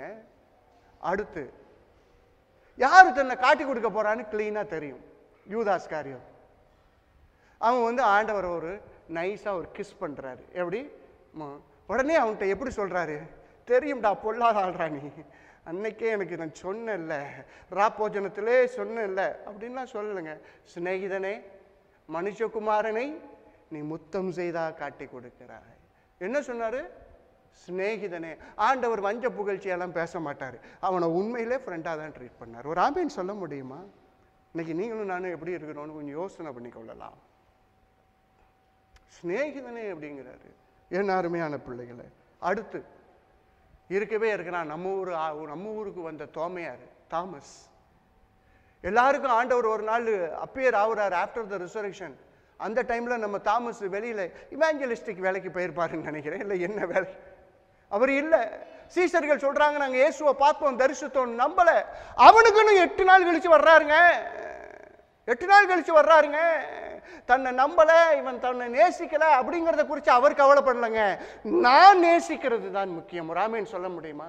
இன்னைக்கு நம்மளுடைய பிரச்சனை என்ன? நீங்க என்ன நேசிக்கல, நான் இருக்கலாம், உண்மையாவே இருக்கலாம். நான் சொல்றேன், நீ நேசிக்கிறியாப்பா? நீ நேசிக்கிற வரைக்கும் அந்த உறவு யாராலும் பிரிக்க முடியாது. கரங்களை தட்டி நன்றி செலுத்தலாமா? நீ ஏன்னா அன்பு அவ்வளவு வல்லமை உள்ளது. ஏன்னா அது தேவனுடைய அன்பு. அதனால சொல்ல வரேன், அந்த தேவ அன்புல நீங்களும் நான் நேசிக்கும் போது அந்த உறவுல பிரிவு வர்றதுக்கு வாய்ப்பே கிடையாது. அதனாலதான் இங்க சொல்றாரு, தாமஸ் கிட்ட சொல்றாரு, அப்பா எப்பயாவது என்ன விசுவாசிக்கிறியாப்பா? கையெல்லாம் விட்டு பாருப்பா அப்படிங்கிற மாதிரி சொல்றாரு. ஜான் சாப்டர் 13:1 என்ன சொன்னோம்? இவ்வளவு மோசமான சீஷர்கள் தன்னை சூழ இருந்தும் உலகத்தில் அவர் முடிவு பரியந்தமோ அவங்க மேல அன்பு வச்சார் அப்படின்னு சொல்றாரு. மேத்யூ 28:20 சொல்றாரு, உலகத்தின் முடிவு பரியந்தமும் நான் உங்களோடு இருப்பேன். கரங்களை தட்டி நன்றி செலுத்தலாமா? என்னப்பா இதெல்லாம் ஊக்கமான அன்புப்பா, ஊக்கமான அன்பு.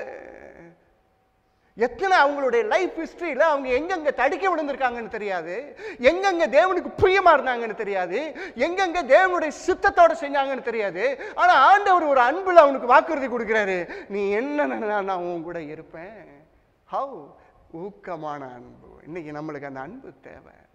அதை எக்ஸசைஸ் பண்ணாதான் வரும். ஹல்லேலூயா. அப்ப அதுக்குரிய சம்பவங்கள் எல்லாம் ஆண்டவர் அமைச்சு கொடுப்பாரு. புரியுதுங்களா? அதுக்குரிய சம்பவங்கள்லாம் மற்றவன் நம்மளை வெறுக்கிற மாதிரி இருக்கும், நம்ம அன்பு செய்கிற மாதிரி இருக்கும். எப்படி இருக்குது பாருங்க. அப்போதானே எக்ஸசைஸ் பண்ணுவோம். இல்லைன்னா எப்படி எக்ஸசைஸ் பண்ணுவீங்க? எல்லா சூழ்நிலையுமே இல்லைன்னா எக்ஸசைஸ் பண்ண மாட்டீங்க. என்ன சொல்றீங்க? அப்போ எக்ஸசைஸ் பண்ற மாதிரி வரணும் அப்படின்னா கொஞ்சம் கரடு முரடான ஒரு சூழ்நிலையில் வரும். பயப்படாத, நீ அன்போடு இருக்கிறதுனால தேவன் உங்களோட என்னோட இருக்கிறார். அல்லேலூயா. ஏன்னா தேவன் அன்பாகவே இருக்கிறார். அப்போ அன்புள்ளவனோட ஒன்று இருக்கிறார். அதனால்தான் அன்பில்லாதவன் தேவனை அறியான் அப்படிங்கிறது வேத வசனம். என் அருமையான பிள்ளைகளை, ஒரு அன்கண்டிஷனல் சொல்லுவாங்க, நம்மளுக்கு விரோதமாக 1000 பேர் செய்யலாம். லாவ் ட்சூ அப்படிங்கிற ஒரு பிலாசபர் சொல்றாரு, respond intelligently even to the unintelligent treatment அப்படிங்கிறாரு. நம்மளோட உலகக்காரவங்கெல்லாம் நல்ல பிலாசபியில சொல்றவங்கலாம் நல்லா புரிஞ்சு வச்சிருக்கிறாங்க ஒரு சில விஷயங்களை. இன்டெலிஜென்ட்டா ரெஸ்பாண்ட் பண்ணும். ஒன்னு அன்இன்டெலிஜென்ட்டா அவன் ட்ரீட் பண்ணா கூட நீ யாரு அப்படிங்கிறத காமிக்கணும். அப்படின்னா அதிலே தேவ அன்பு இருக்க வேண்டும். அல்லேலூயா. என் அன்பான பிள்ளைகளை, கர்த்தர் ஆசீர்வதிப்பாராக. யோவான் ஜான் சாப்டர் 13:34-35 சொல்லுது, நீங்கள் ஒருவருக்கு ஒருவர் அன்பா இருந்தாதான் நீங்க என்னுடைய சீஷர்னே உலகம் அறிந்து கொள்ளும் சொல்றாரு. சிம்பிளா, நீ என் நாமத்திலே பிசாசை துரத்துவதனால அறிந்து கொள்ளும்னு சொல்லலை. எங்க வைக்கிறாரு? நீங்க ஒருவருக்கு ஒரு அன்பா இருந்தாதான் இந்த உலகம் எப்படின்னு சொல்லும்னா இவங்க இயேசுனுடைய சீடர்கள்னு சொல்லுவாங்களாம். எப்படி இருக்குது பார்த்துக்கொள்ளுங்க. நான் செத்தவனை உயிரோட கூட எழுப்பிடலாம், நோயாளிகளுக்கு ஆண்டவர் என் மூலமா குணம் கொடுக்கலாம், இதுலலாம் நான் ஆண்டவருடைய பிள்ளைன்னு உலகம் அறிந்து கொள்ளாதான். இவரும் செய்யறாரு அவரும் செய்யறாருன்ட்டு போயிடுவான். ஆனா அந்த அன்பு இருக்கு பாருங்க, கர்த்தர் இருந்தால் தான் செய்ய முடியும். ஒரு அல்லேலூயா சொல்ல முடியுமா? என் அன்பான பிள்ளைகளே, அதிலே நாம் கவனமாக இருப்போம். கடைசி பாயிண்டாக, we will be perfected in love. தேவனுடைய அன்பிலே நாம் ஊழியம் செய்யணும் அப்படின்னா கடந்த 2 பாயிண்ட் டீட்டெயில்டா பார்த்தோம். 3வது சொல்லுது, தேவ அன்பிலே நாம் பூரணப்படுவோம். எப்ப தெரியுமா? அன்பிலே ஊழியம் செய்யும் போது. ஒருவருக்கு ஒரு அன்பா இருக்கும்போது நீங்க என்ன பண்றீங்க? நான் என்ன நடக்குதுன்னா, நான் I am becoming perfect in God's love. இத 1 John chapter 4:17 சொல்லுது, நியாய தீர்ப்பு நாளிலே நமக்கு தைரியம் உண்டாகத்தக்கதாக அன்பு நம்மிடத்திலே பூரணப்படுகிறது. எப்பா, ஐயோ நான் ரட்சிக்கப்பட்டேன், சாகும்போது கூட நான் நிறைய பேரை மன்னிக்காம செத்துட்டேன், எப்போ எனக்கு என்ன வரப்போகுதுன்னு தெரியல, நான் இன்னும் நிறைய பேர் மேலே கசப்பா இருக்கிறேன், மன்னிக்கல, நிறைய பேர் மேலே அன்பா இல்லை, இப்படிங்களா ஒரு எண்ணம் எப்போ வரும் தெரியுமா? பயம் எப்போ தெரியுமா வரும்? நான் தேவ அன்புல செயல்படாமல் இருக்கும்போது. ஆனால் நான் தேவ அன்புல செயல்பட்டோம் அப்படின்னா கண்ணை மூடும் போது அவ்வளோ சந்தோஷமா தைரியமா மூடுவேன். ஒரு அல்லேலூயா சொல்ல முடியுமா? என் ஆண்டவர் கூப்பிடும் போது ஜாலியா போயிடுவேன். ஏன் தெரியுமா? எனக்கு யாரு மேலையும் பகை அல்ல, யாரு மேலையும் வெறுப்பு அல்ல, யாரு மேலையும் எனக்கு விரோதம் இல்ல. நான் தேவனுடைய அன்பிலே வாழ்ந்திருக்கிறேன். ஹல்லேலூயா. அது என்ன படுத்திருச்சு அப்படின்னா பூரணப்படுத்துது. அதனால மரணம் எனக்கு ஒரு பயமாய் தெரியாது. ஹல்லேலூயா. அதனாலதான் சொல்லுது, அந்த ஜட்ஜ்மெண்ட் டேல ஏசப்பா முன்னாடி நான் நிக்கும் போது சந்தோஷத்தோட தைரியத்தோட நிற்பேன். ஏன் தெரியுமா? அவர் அன்பினாலே நான் வாழ்ந்திருக்கிறேன். அல்லேலூயா. அவருடைய அன்பை வெளிப்படுத்தி வாழ்ந்திருக்கிறேன். என் அருமையான பிள்ளைய, சமீபத்தில் நான் ஒரு டெஸ்டிமோனி கேட்டேன். அந்த கடைசி நேரத்தில் அவர் ரிகான்சல் ஆகி ஆண்டவர்கிட்ட போனார். புரியுதுங்களா நான் சொல்றது? நீங்க ஊழியனா இருந்தாலும் சரி, விசுவாசியா இருந்தாலும் சரி, ரிகான்சிலேஷன் ஆகலை அப்படின்னு சொன்ன தயவு செய்து நீங்கள் பரலோகத்தை எதிர்பார்க்க முடியாது. ரொம்ப கவனமா இருக்கணும். ஒன்ன மன்னிச்சிருக்காரியா, ஒன்ன மன்னிச்சிருக்கிறாரு, அடுத்தவனை மன்னிக்கணும் நான். அல்லேலூயா. அதுதான் ரூலே தவிர வேற எதுவுமே ரூல் கிடையாது. என்னை அவர் அன்பு செய்கிறார். நான் ரொம்ப கஷ்டமா இருக்கிறேன், அநேக விஷயங்கள்ல நான் தாழ்ந்து போயிருக்கிறேன், அநேக விஷயங்கள்ல தேவனுடைய சித்தத்தின்படி நான் வாழல. ஆனா அவர் என்னை நேசிச்சு நேசிச்சு நடத்துறாரு. ஆவியானவர் எனக்குள்ளார இருந்து இப்படி இருக்கக்கூடாது, இப்படி இருக்கணும்னு சொல்லி என்னை நடத்துறாரு. இதெல்லாம் தேவ அன்பு. அதிலே தான் நான் வாழ முடியும். என்னை பூரணப்படுத்துது அன்பு. லூக் சாப்டர்ல 6th சாப்டர் 27 to 35 அவர் சொல்றாரு, எனக்கு செவி கொடுக்கிற உங்களுக்கு நான் சொல்லுகிறேன். எப்படி க்ளோசர் பீப்புளுக்கு சொல்றாரு, எனக்கு லிசன் பண்ணுப்பா, எனக்கு லிசன் பண்றேன்ல, அதனால உனக்கு இன்னொரு விஷயம் சொல்றேன் பாரு, நீ அன்புல பூரணப்படுறதுக்கு ஒரு விஷயத்தை சொல்றேன் பாருன்னு சொல்றாரு. எப்படி சொல்றாரு? உங்கள் சத்துருக்களை சிநேகிங்கள். இது வரைக்கும் சகோதர சிநேகிதன் இன்னொரு லெவலுக்கு போயிட்டாரு.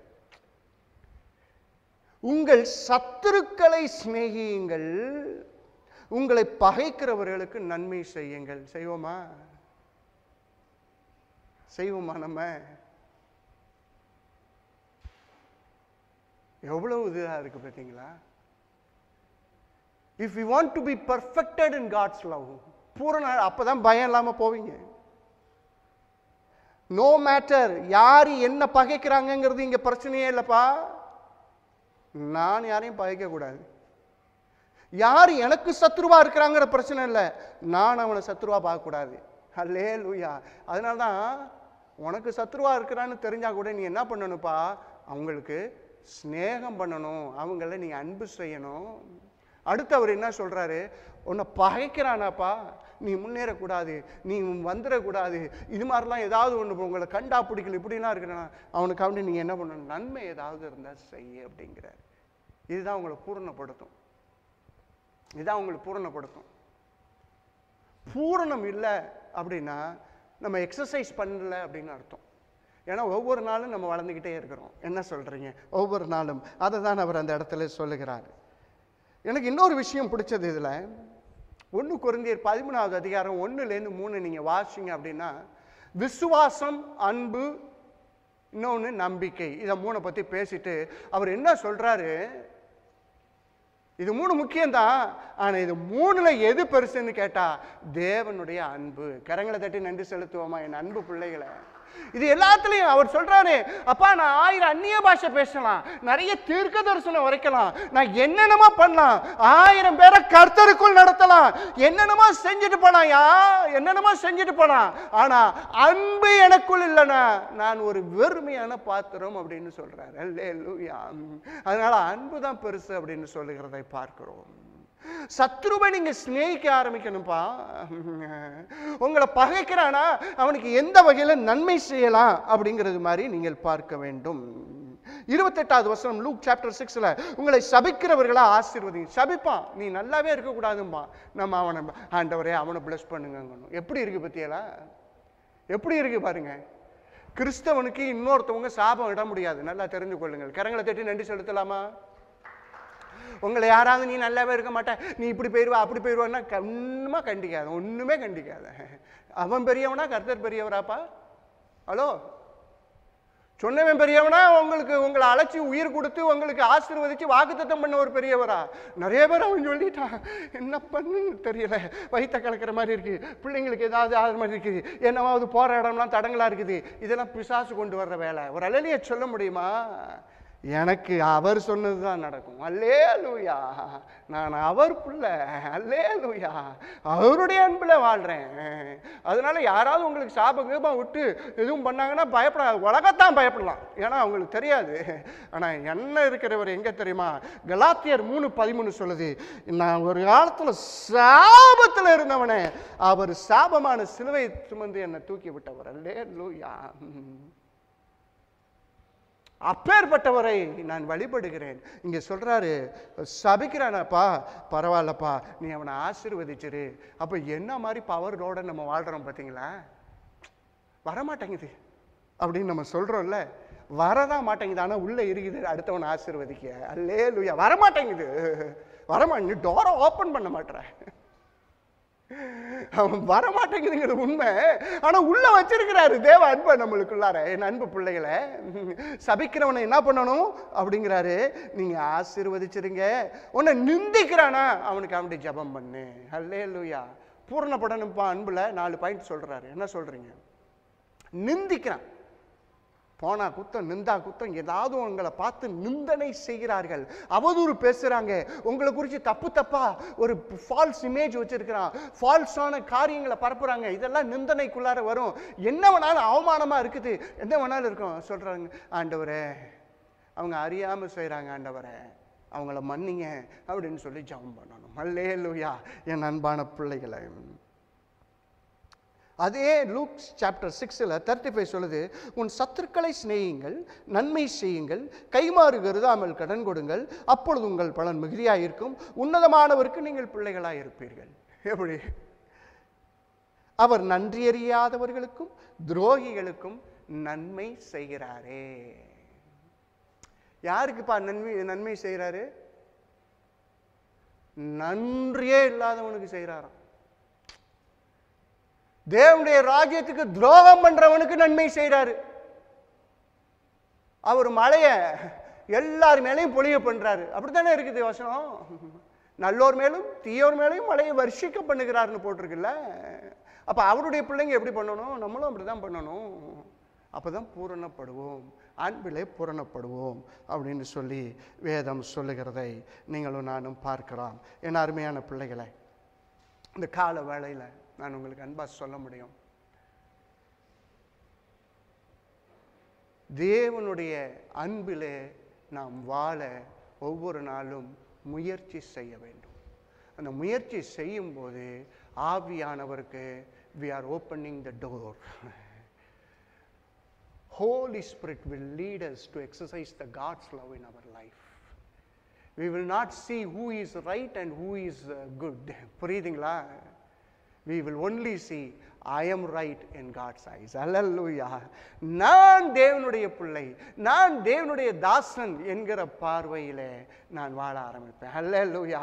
அதுக்கு தான் பரிசுத்தானவர் கொடுக்கப்பட்டிருக்கிறாரு. அதனால தான் தேவ அன்பு எனக்குள் ஊற்றப்பட்டிருக்கிறது.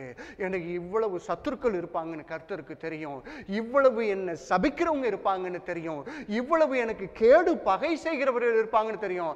அதனால தான் எனக்கு பரிசுத்தானவர் கொடுத்து இவங்களெல்லாம் நேசிக்கக்கூடிய அன்பை எனக்குள் ஊற்றி இருக்கிறார். ஹல்லேலூயா.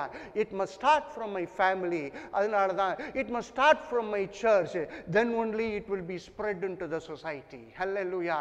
என் மனைவி பிள்ளைகளை நான் மனதார நேசிக்காமல், சபையின் ஜனங்களை நான் மனதார நேசிக்காம, ரோட்ல போறவனெல்லாம் நேசிச்ச அப்படின்னா ஒன்ன மாதிரி மாயமானம் பண்றவன் கிடையாதுன்னு அர்த்தம். ஒரு ஆமேன் சொல்லிக்கலாமா?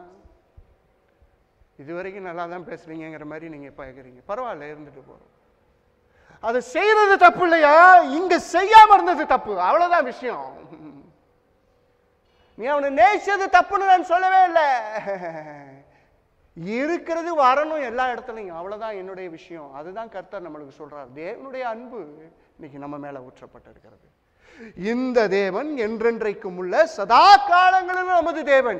இவர் மரண பரியந்தம் என்னை நடத்துவார்னு எப்படி சங்கீதம் 48:14 சொல்லி இருக்குன்னா, எனக்கு பரிசுத்த ஆவியானவர் கொடுத்து அவர் என்னை மரண பரியந்தம் நடத்துகிறார். அல்லேலூயா. அப்ப அந்த மரண பரியந்தமும் நான் தேவனுடைய அன்பிலே வாழ்ந்து பரிசுத்த ஆவியானவரால் நடத்தப்பட வேண்டும். அல்லேலூயா. Don't take it as a challenge. Take this as a task. ஒரு ஆமென் சொல்லலாமா? Take this as a task. இது ஒரு சவாலா பார்க்காதீங்க. சவாலா பார்க்கிற அளவுக்கு என்ன ஆண்டவரோட இதை செய்யும்படியான ஒரு கிருபை எனக்கு கொடுத்திருக்கிறார். அல்லேலூயா. சவால்னா உன்னால முடியுமா பாருன்னு அர்த்தம். அப்படி நம்மள ஆண்டவரோட என்னால முடியுங்கிறதுக்காக வேண்டிதான் பரிசுத்த ஆவியானவர் எனக்கு கொடுத்திருக்கிறார். அல்லேலூயா. நான் யாரையும் நேசிக்க முடியும், யாருக்காக ஜெபிக்க முடியும், யாரையும் நான் ஆசீர்வதிக்க முடியும். அல்லேலூயா. என் அருமையான பிள்ளைகளை, யாராவது உங்களுக்கு பிடிக்காதவங்களுக்காக நல்லா உட்காந்து ஜெபம் பண்ணுங்க. நான்லாம் அதெல்லாம் எக்ஸசைஸ் பண்ணியிருக்கிறேன். எக்ஸசைஸ் பண்ணணும். வரும் அந்த மாதிரி சூழ்நிலை. கர்த்தர் நம்மளுக்கு உதவி செய்வார். அல்லேலூயா. நம்ம ஒவ்வொருவரையும் கிறிஸ்துவின் அன்பிலே ஒவ்வொரு நாளும் வாழுவதற்கு கர்த்தர் உதவி செய்வார். நீங்க அந்த அன்பின் அடிப்படையில் வாழ்ந்து பாருங்க. நம்மளால ஆவிக்குரிய வாழ்க்கையின் உச்சத்தை தேவனுடைய நாமத்துக்கு மகிமையாய் வாழ முடியும். ஏன்னா பரிசுத்த ஆவியானவர் களி கூர்ந்து நம்மளை அதிகமாய் நடத்துவார். Hallelujah. Shall we all stand up and pray, please? ஹல்லேலூயா. எல்லாரும் ஜெபிக்கலாமா? ஆண்டவரே ஜெபிங்க, ஜெபிங்க. ஆண்டவரே அப்பா, ரோமர் 5:5 எல்லாம் என்னோட சேர்ந்து நல்லா ஜெபம் பண்ணுங்க. இயேசுவே உம்முடைய அன்பை எனக்குள்ள ஊத்துனீங்க அப்பா. ஆண்டவரே இயேசுவே உம்முடைய அன்பை எனக்குள்ளார ஊத்தி இருக்கிறீங்க. பரிசுத்த ஆவியானவரே, the promise of the Father who is the Holy Spirit, through the Holy Spirit that you have poured your love into our hearts appa. Lord, thank you for that appa. So many times we refuse to share the love of you towards others appa.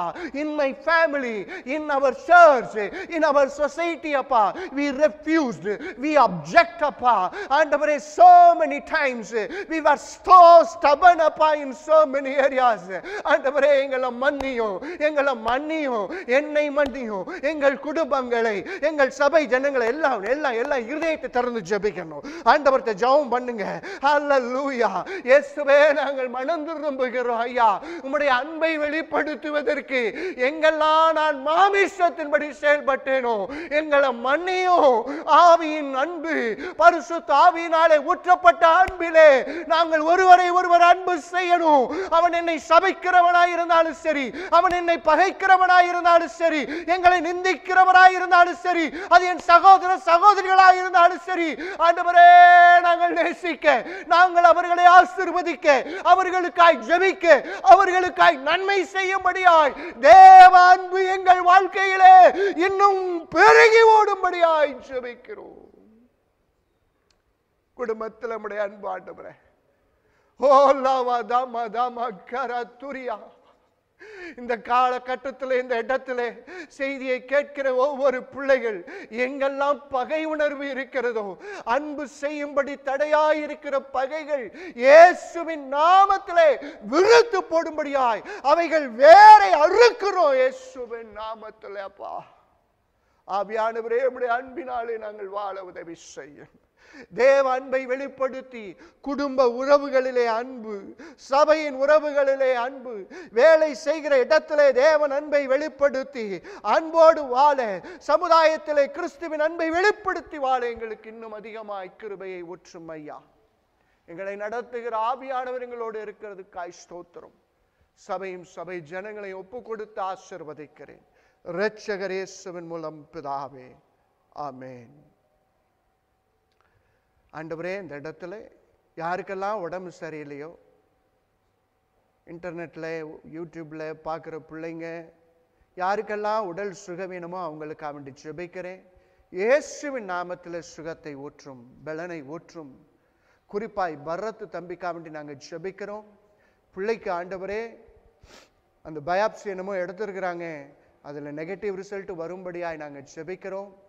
அன்பிலே ஜெபிக்கிறோம். உடைய அன்பிலே, உடைய இரக்கத்தில் நாங்கள் ஜெபிக்கிறோம் ஐயா. டாக்டர்கள் ஆச்சரியப்படும்படி அந்த பிள்ளைக்கு நீண்ட ஆயுளை கொடுத்து குடும்ப சகிதமாய் வாழ்ந்து உடைய நாமத்தை உயர்த்தட்டும். இப்பொழுதே அந்த பரத் தம்பி மேல சுகம் இயேசுவின் நாமத்திலே ஊற்றி நாங்கள் ஜெபிக்கிறோம். அல்லேலூயா. எல்லா புண்களும் ஹீல் ஆவதாக. அல்லேலூயா. நோய்வாய்ப்பட்டு பலவீனப்பட்டு இருக்கிற எங்கள் ஆண்டவரே, எங்கள் சேவியர் மாமாவுக்கும் ஒவ்வொரு இரத்த அணுக்களிலும் இயேசுவின் நாமத்திலே புதிய பலன் பெருகும்படியாய் இயேசுவின் நாமத்திலே நாங்கள் ஜெபிக்கிறோம். சுகத்தை ஊற்றும். இந்த இடத்துல இருக்கிற பிள்ளைகள் யாரெல்லாம் சுகவீனத்தோடு பலவீனத்தோடு இருந்தாலும் அவர்களுக்குள் இயேசுவின் நாமத்திலே சுகம், வல்லமை, ஜீவன் பெருகுவதாக. எங்க பிள்ளைங்களுக்கு என்னென்ன தேவையோ அத்தனை தேவைகளையும் கர்த்தர் இயேசுவின் நாமத்திலே பரலோகத்திலிருந்து நன்மையான ஈவுகளை தருகிற ஜோதிகளின் பிதாவினிடத்தில் நாங்கள் ஜெபிக்கிறோம். அத்தனையும் அருள் செய்து ஆசீர்வதியும் ஐயா, இயேசு ராஜாவின் மூலம் பிதாவே. ஆமேன், ஆமேன், ஆமேன்.